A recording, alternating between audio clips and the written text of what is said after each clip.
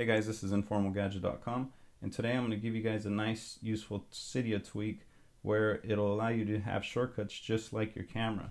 So if you want to have shortcuts for your messaging or for your phone or for your music app or maps or any other app, you'll have the shortcuts easily available on your lock screen.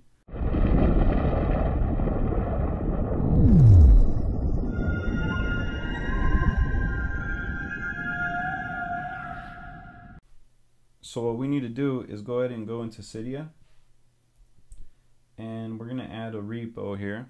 So we're going to go ahead and go to Manage, and we're going to go to Edit, and then we're going to go to Add, and we're going to type in http://rpetri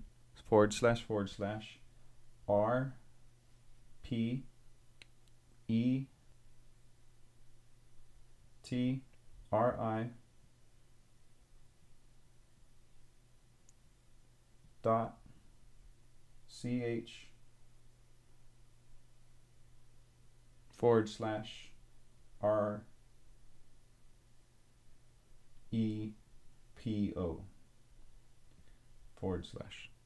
and we're going to go ahead and hit add source. Now it's going to add the source here,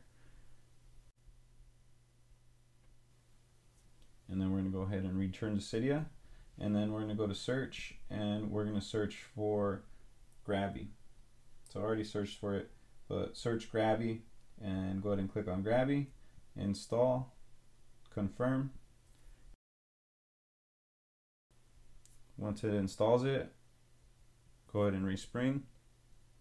So now that you're back at your lock screen, you'll still see that you have the same option for your camera, your shortcut for your camera, but now when you hold it down, the camera icon down, you'll have different options here, like your messages, your phone, and your music. And if you'd like, you could also change those shortcuts to other apps that you use more often. So if you go to settings, and then I was already in there, so let me get out, and then you're going to scroll down from settings all the way down to Grabby. But go ahead and click on that, and you can change any of these shortcuts to something else. So say you don't use I don't know, your music often, and you want to change it to something else like maps. You could go ahead and do that, go back, settings, whatever, go back, lock your phone again, and now if I try to swipe and go to my music, instead of opening up music, it'll open up my maps app.